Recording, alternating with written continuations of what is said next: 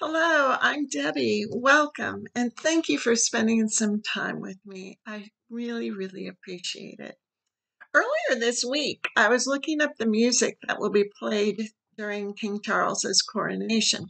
There will be several new compositions by a diverse group of composers, which have been commissioned directly by King Charles, along with more traditional classical compositions, one of which, Zadok the Priest by Handel, has been played at coronations starting with the 1727 coronation of King George II. I had never heard of that piece, so I listened to it and just reveled in the majesty of the composition. I started thinking about what the music we listen to means to us and how often music is able to best convey what we are feeling or experiencing. Throughout history, poets and authors have expressed the value and importance of music.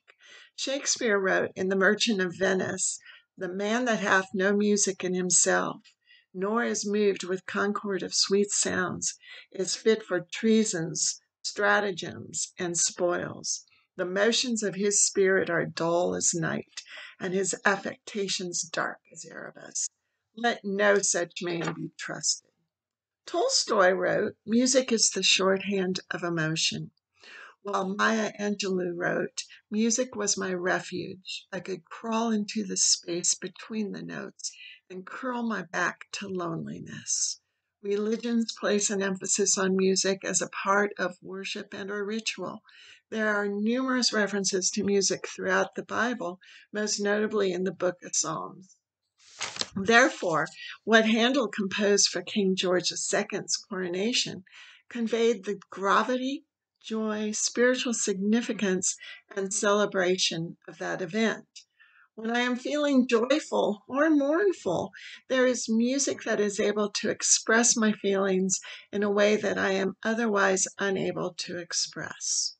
Throughout my life, there have been songs that have marked times, events, and deep seated thoughts.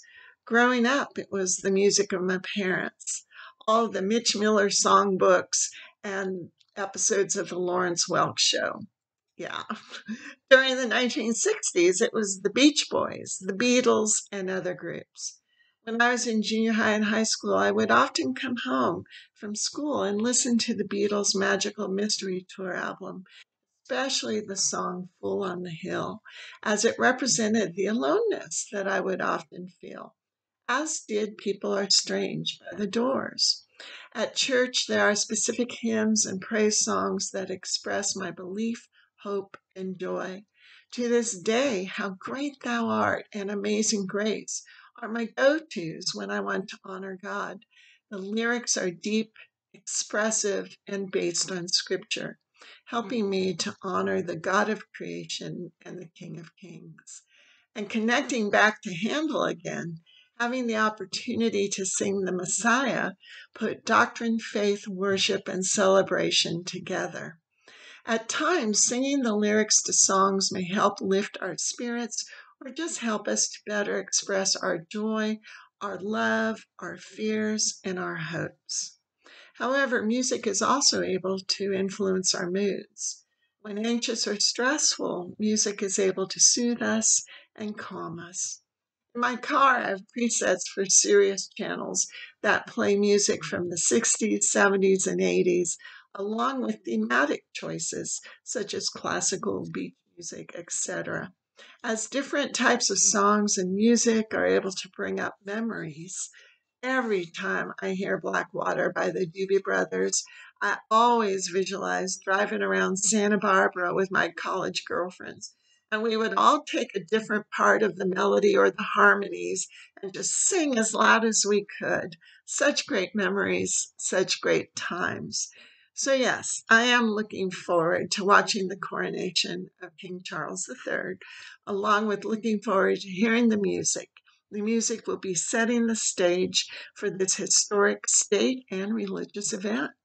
In the meantime, though, I will be enjoying music that will be fun, encouraging, and maybe at times serious. And as written in Judges 5:3, "Hear this, you kings, listen, you rulers. I will sing to the Lord, I will sing. I will make music to the Lord, the God of Israel. So, with that, take care. And I hope you will have a week of wonderful and expressive music in your life and just have tremendous opportunities for joy and self expression. And again, thank you so much for spending some time with me. I truly do appreciate it.